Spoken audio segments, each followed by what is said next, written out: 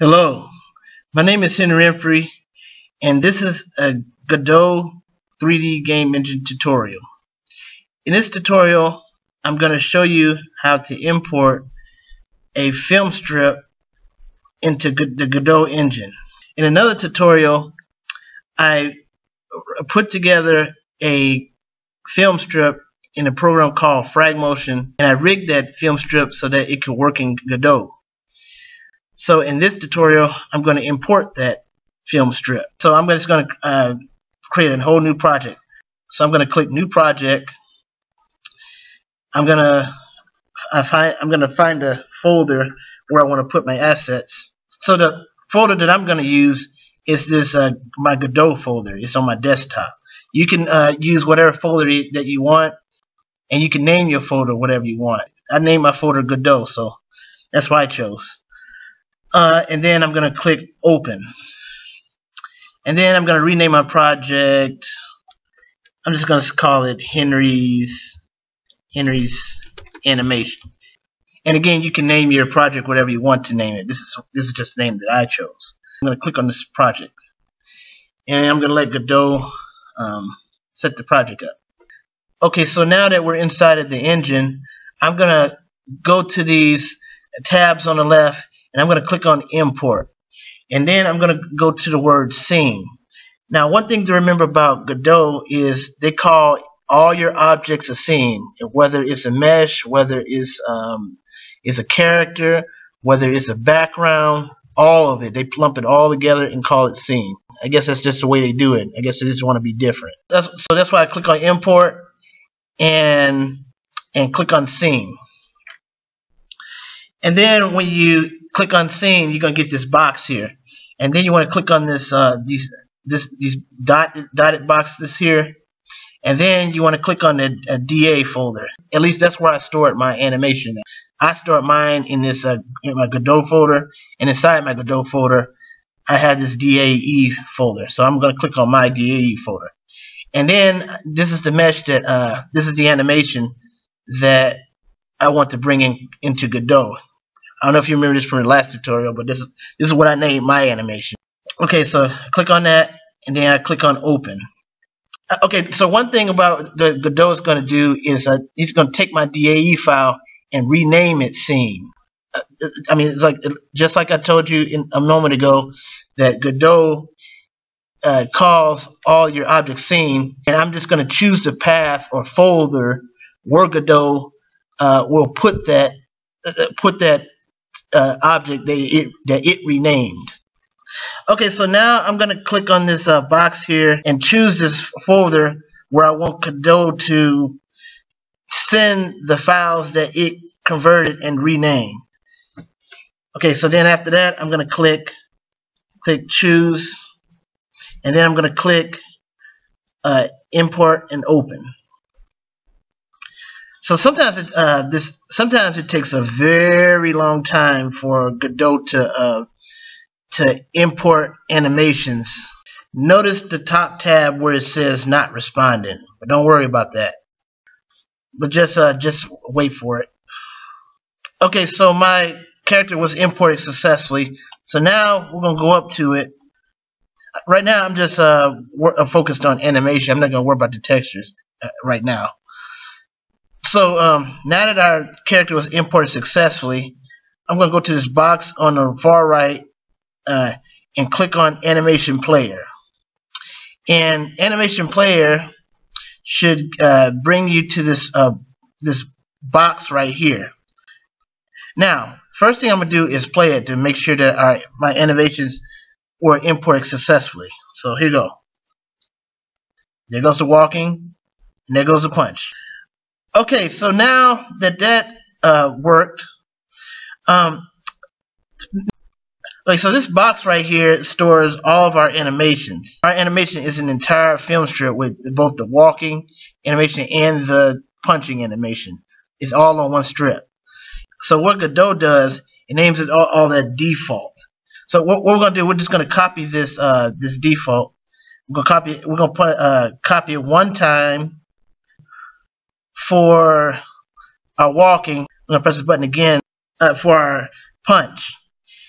So now we're just going to rename these. I clicked on this box, and I'm going to press this button that looks like an eye, and I'm going to rename this one walking.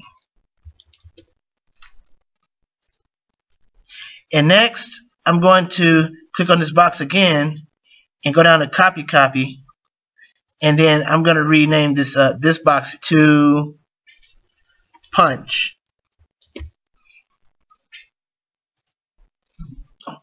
Okay, so now we have our tabs set.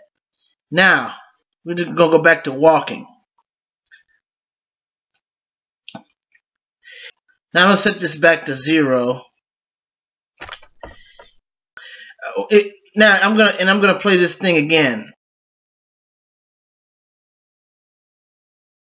Now after seeing that strip, one could see that anything before 1 has to do with walking, and anything after 1 has to do with the punch. So now with this walking tab selected here, we want our frame strip to only contain the frames having to do with walking. One thing that we want to do is set our counter link to 1, so that when we play this animation, our red strip doesn't go past this 1. Let me show you. This is 0. First, make sure our loop button is pressed.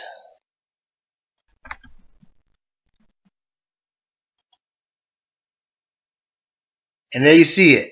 It doesn't go past 1, even when it loops.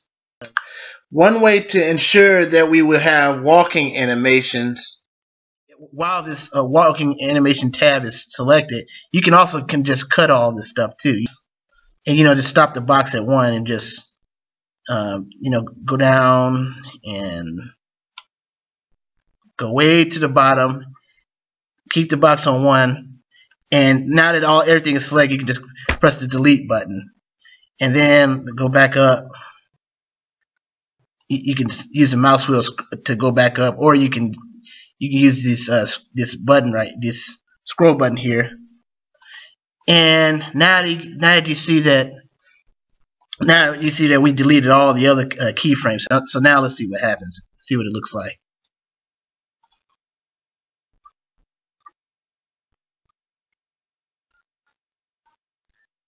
Okay, so now that was successful. That worked out. Okay, so now we just do the same thing to the punching animation.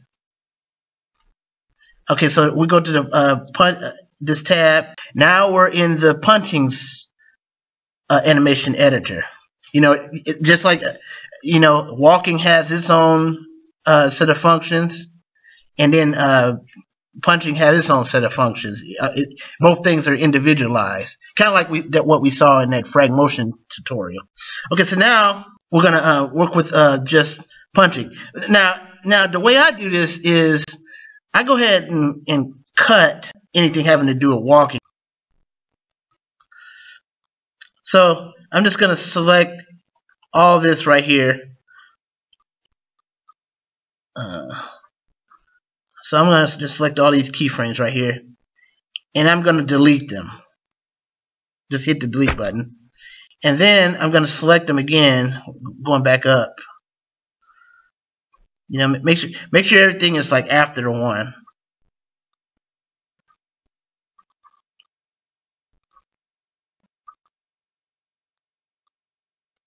Takes a while, but I think you gotta get the point.